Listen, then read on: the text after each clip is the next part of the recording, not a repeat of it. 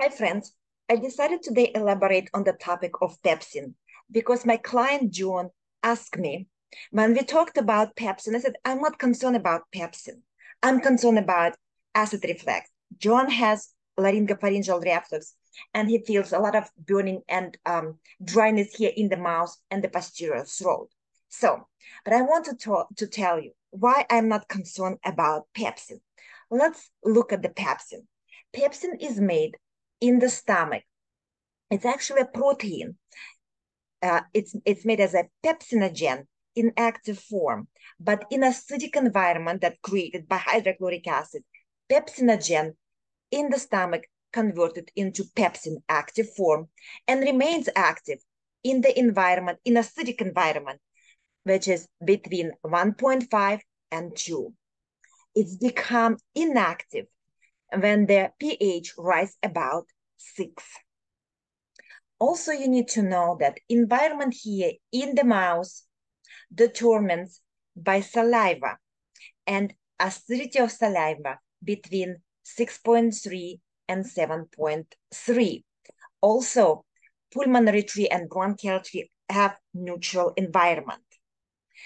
So when John wants me to talk about pepsin, I refuse to do so because if he is telling me that he has a lot of burning sensation here in the posterior mouth, in posterior throat, and damage to vocal cord because of pepsin, I said, no, pepsin is the secondary. Something created this acidic environment right here on the top of your mouth and in your mouth that allow pepsin to remain active. And what is that? It's a hydrochloric acid. So I want to address acid reflux actually, rather than talk about the pepsin. So that's it for today, guys. I am done with the explanation. However, by the way, that was my contact information. If you feel that you need more explanation, let's go to the Blackboard and the rest of the video for people who actually interested to know more about how pepsin works and the effect of pepsin on the digestive tract. Okay, let's go. As always, I already pre-draw my favorite picture of the digestive tract. This is the mouth with the teeth. Food goes here.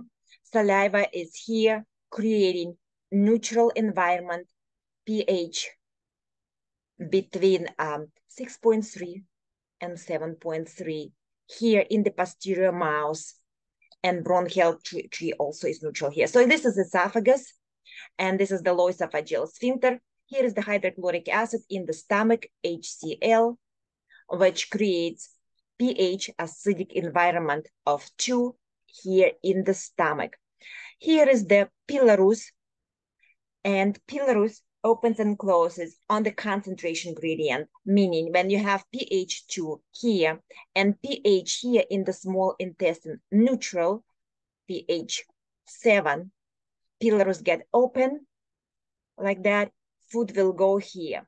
pH 7 created here in the small intestine by the digestive juices that come from the liver. Bile has a neutral pH. P stays for the pancreas. Pancreas will produce pancreatic enzymes and digestive juices. They will contribute to neutral pH, and also enzymes that work here in the small intestine and excrete here in the small intestine, juices and for the small intestine, they also neutral. So they create a neutral environment. So as soon as neutral environment, pH 7 created here, pH 2 here in the stomach, pylorus get open, food moves here together with hydrochloric acid and pepsin.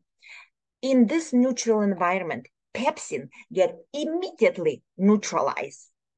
But it does not mean that digestion of meat, fish, eggs, and other proteins stops right here. No, please recall I have a video on the topic of pancreatic enzymes. P stands for pancreas, and one of the enzymes that produced by pancreas called protease.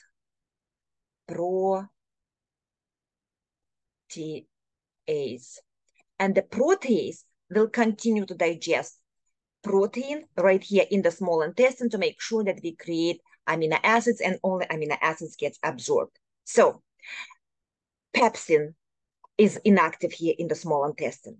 Now, if you assume that pepsin is here in the posterior throat and creates the damage into posterior throat, mouth, and the pulmonary tree, then it means that pepsin is active right here. And as I said previously, it's a physiology. pH here in the posterior throat and pulmonary tree is not acidic. It's between 6.3 and 7.3. Yes, there are conditions where you can swing pH here a little bit more into acidic, like 6.2, 6.1. They are Sjogren's syndrome. People who have this autoimmune condition, they produce less saliva. As a result, less saliva. As a result, environment here acidic. Also, adults and kids who eat a lot of sugar, like you see the kids chewing lollipop, this is the acid. That's what is damaging the teeth, creates gingivitis. So all of these sugars that people eat, white bread, juices, soft drinks, so they also will swing a little bit pH into acidic here, but they never going to switch it into pH 2. So we need to assume that in this pH, in the posterior throat and in pulmonary system, pepsin, as soon as it gets here, it's supposed to be neutralized. If you're saying to me, no, it's not get neutralized and it probably creates a damage, then my next question for you is, why it is not neutralized? Probably because you have acidic environment. Why do you have acidic environment here in the posterior throat? Probably because of the acid coming here. If the acid is coming here and creating acidic environment, then it's GERD. It's acid reflux. Let's fix the acid reflux. You can see that pepsin here in the posterior throat is the secondary problem. The first problem is not pepsin. The first problem is acid. And on my channel, I have several videos, like, for example, one on the topic of 8 most common causes of acid reflux. So let's look at that. Let's try to fix the acid reflux, and then the pepsin problem will evaporate. So my question becomes, is it hiatal hernia? Is that you don't activate parasympathetic system and don't create adequate pH in your digestive tract? Is this problem with the small intestine? Is this problem with the constipation? Is this problem with irritable bowel syndrome? So why is that food is not moving down there and it moves up here to create environment for the pepsin to work here? Let's address acid reflux. Once again, okay, now you understand my point. All right, so I'm not concerned about pepsin. I'm concerned about acid reflux. So if you have any questions, ask me here. All relevant information in the description below. Like, subscribe, bye-bye for now.